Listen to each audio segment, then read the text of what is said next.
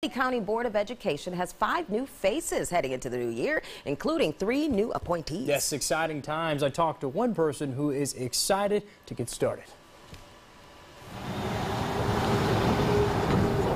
What's best for the kids, that's what everybody wants. Parents want their kids to have a good education. We live in Vienna, which is in Dooley County, but yes, we send our kids to Chris County School System. Vienna resident John Sherrer, he's no different. Chris County School System has got a much better rating as far as the academics go in the state and test scores. He made the best choice for his family, which didn't include sending his kids to Dooley County schools. So what's more important to do what's easier for us, which would be to send them here to school where we already pay school taxes and all that, and they're right here close to the house, or you can send them to Chris County School System with much better ratings. It's up to the new members of the Dooley County Board of Education, like Michael Bowens, to make the system better.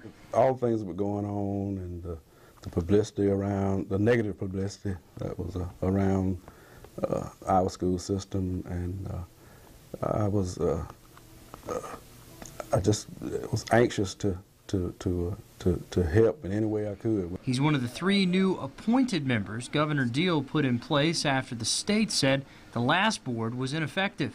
Those group dynamics that we'll go through, the forming and storming and performing stages, we'll go through those and just we ask them to be patient. Sherrer's interested to see what's going to happen. Me and my wife would even consider sending our children here if we could see an improvement in the academics in the school system.